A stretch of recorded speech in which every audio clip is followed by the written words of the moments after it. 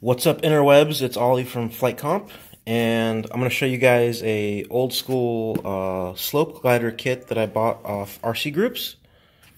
It's a Dragonfly, and it's made by, or was made by DCU from Westminster, California, which is like North Orange County in Southern California.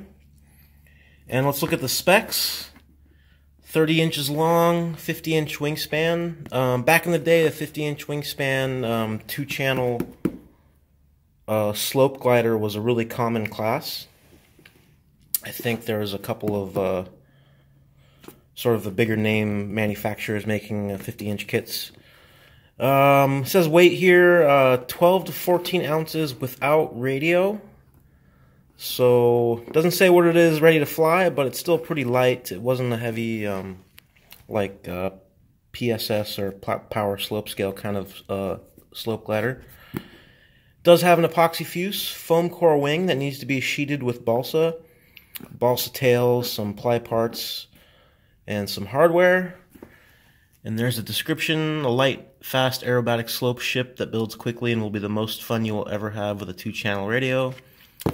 I don't know about that. That's a pretty big claim. I did have two of these when I was a kid, and they were really nice. They were really aerobatic and nice to fly. And I look forward to putting this thing together and maybe reliving some of my past. So let's have a look inside. Let's see what one of these old kits looks like. I built tons of kits like this back in the day. So here we go. I think the guy that sold me this probably put the bubble wrap in, so let's take this out. I have some plans, and here's the fuselage. Man, I remember thinking back in the day when I was a kid that getting a fiberglass fuselage was like the coolest thing ever with a kit. Usually I'd be building a wood fuse out of balsa and ply. But this is a fiberglass fuselage. You can see there's no surface coating on it at all. It's just raw epoxy and glass.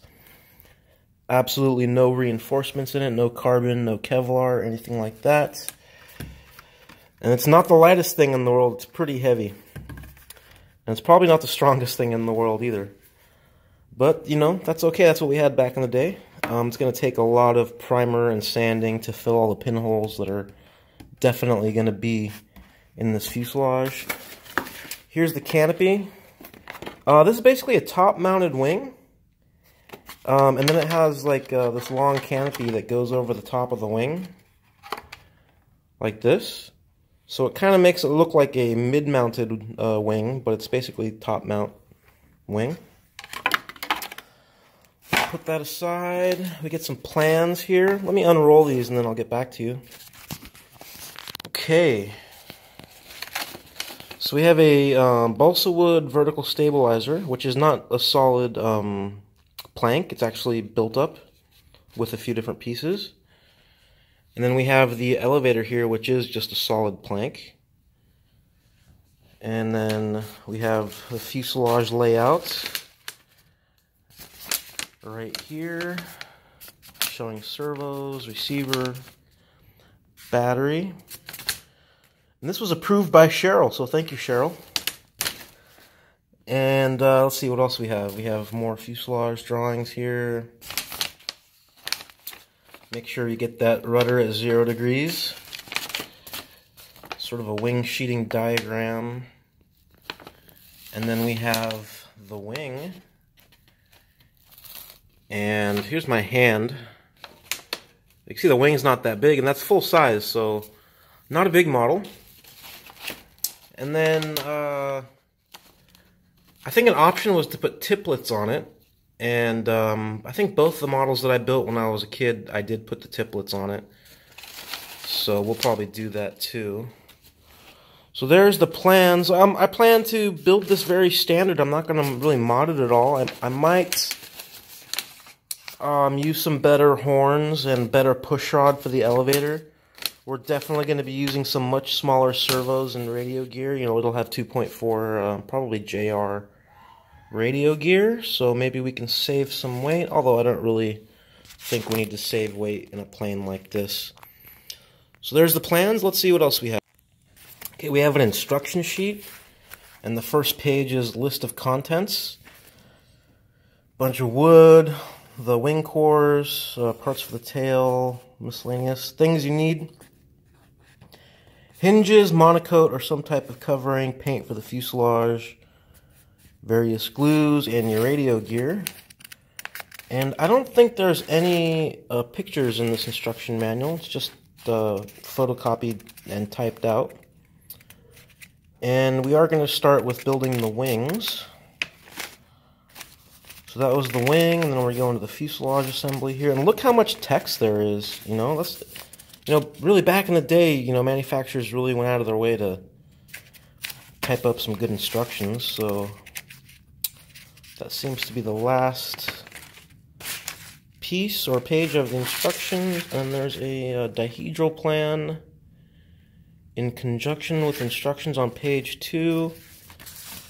So this thing has a little bit of dihedral. It shows a 1/2 inch on one tip. I don't know what that is, but it can't be more than 1 or 2 degrees. And I think that's it for the instructions. Now let's see. Basically the heart of the airplane here. Some cores. Man, I have not sheeted a set of white foam cores like this since I was probably, I don't know, 17 years old. I have built several built-up models in the last 10 years, but nothing with a foam core wing like this. So this is the top bed, and this is the actual core. There's what the airfoil looks like. You know, I don't know if they tell you what the airfoil is, but there's one core. Basically, there's 2 cores, and then the beds, and you use the beds to aid with sheeting the, putting the balsa wood sheeting on the wing. You can do that with weights or with a vacuum bag. I remember all these planes I did with, I would just put the balsa sheeting on, put a piece of like plywood over the top, and just set like old paint cans up here just for weight. That's how I did it when I was a kid, but I think since I have a vacuum bagging system now, we'll just bag those perhaps, or I don't know, we'll see. And let's see, we have a bag here. Torque rods for the ailerons, a little bit of hardware, some glass cloth to join the wings. That's the horizontal. There's the elevator, and there's probably, I don't remember, but they could pre-cut the parts for you for the rudder, so maybe they do or not, I don't know, but something in there for the rudder. And then we have, you know, this would be leading edge and trailing edge stock, or sub-trailing edge stock, and then this is your trailing edge, you know, just trailing edge stock that you have to do a lot of sanding and shaping on, and some balsa wood sheeting. There's just 4 sheets of sheeting, so I guess that's enough to do the whole wing. And I can tell you right now, this definitely isn't contest grade balsa wood. It feels really hard. But again, we're not looking to build the lightest model in the world with this. So the first thing to do is to start doing the wing sheeting, and I think we're going to basically glue all these sheets together and then trace out the wings and cut 4 pieces out. And then I think you move straight into putting those on the cores. So let's just get into it, man. I'm kind of excited about this. So I'll start doing some stuff, and then when I finish some stuff, I'll get back to you. I just noticed this price tag on the kit. I guess this must be the original price tag. It's $19.92, so I think that's, what, March 22nd, 1992? And it says $54.96. So not as cheap as I remembered, but I don't know what that would be with inflation. This might be like a $200 or $150 kit now if someone was making it. But it's kind of cool that the old tag is on there still. So 1992, we're what? We're, what is that, almost 30 years? 27 years or something like that? When this kit was purchased, probably from a hobby store. You know, somebody actually walked into a hobby store and Moseyed on down the RC glider aisle, because there definitely were RC glider aisles in hobby stores, and there was a power plane aisle and a rocket aisle and all kinds of aisles, and picked this thing out and took it home, just like I did when I was a kid. Okay, that was kind of cool, so let's get into building it. So the first thing I've done is I've glued the sheeting together, and let me tell you, they weren't straight, so I had to do a lot of sanding and cutting to be able to glue the 4 sheets together. And then I've just simply put the cores on and marked where I need to cut to get my 4 pieces of wing sheeting. And I've given myself about a 1/4 inch margin all the way around each piece. And it worked out pretty good. There turns out there's plenty of wood here to get the sheeting cut out. So I'm going to cut these out, and then I'm going to do a little bit of sanding on the cores. I found a problem with one of the cores, which is pretty lame. When they hot wired it, they put a big divot. I don't know if you can see this, but this is like an 1/8 inch raised up, or a divot, I'm not really sure. And then on the other side, it's rolled over. So if I sand this smooth, what's going to happen is my trailing edge is going to get shrunk down a lot. So I don't really know what to do. I think I'm just going to sand it lightly and hope that when I put the balsa on, it sort of fixes it or covers it up a little bit. Not much I can do. Just try to work with it, work around it. But anyway, I'm going to cut this out and then probably sand these lightly, sand the cores lightly, and then get into actually bonding them to the cores. So the sheeting is prepped. I sanded it a little bit. I sanded the cores. We have our pieces, both sides of the wing, basically ready to glue onto the cores. I'm going to use this Z-epoxy just because I have it and it's easy to mix, but you could use any kind of slow curing epoxy. Wouldn't recommend using anything under like an hour cure. This will be overnight. It's pretty thin. I'm going to thicken this up with some microballoons very slightly, just to try to stop it from soaking into the wood too much, and then I'm just going to pour it on the balsa and spread it out with a squeegee or something similar. And then I'm going to set these up in the beds and put a piece of wood. I decided to build it old school, so I'm just going to put a piece of wood on top and some weights and not use the vacuum bag. And the other reason too is because this is really soft white foam, and I'm concerned that my bag will crush it because I can't really adjust the amount of pressure I'm pulling, or vacuum that I'm pulling. So yeah, I'm basically just going to get this going. I'm going to get these sheets glued up, and I'm going to get all this under some weight, and then let that cure overnight, and we can move on to whatever's next, which is probably the tails of the fuselage or something. Alright, I got the sheeting on. As you can see, under all this weight, we have the beds and the sheeting, and then I have a piece of wood. Then I got a couple of really heavy Corian molds I made for an F3J plane a long time ago. Some weight and some other junk stacked up in the middle. I think we got good compression going on the cores. Hopefully the sheeting is gonna bond nicely to the cores. There's the root. And then there's the tip there. Let's see what that looks like. So we'll just let this dry overnight, and then we can trim up the balsa and maybe start putting on leading edges and sub-trailing edges and things like that. Well, I managed to get the sheeting on.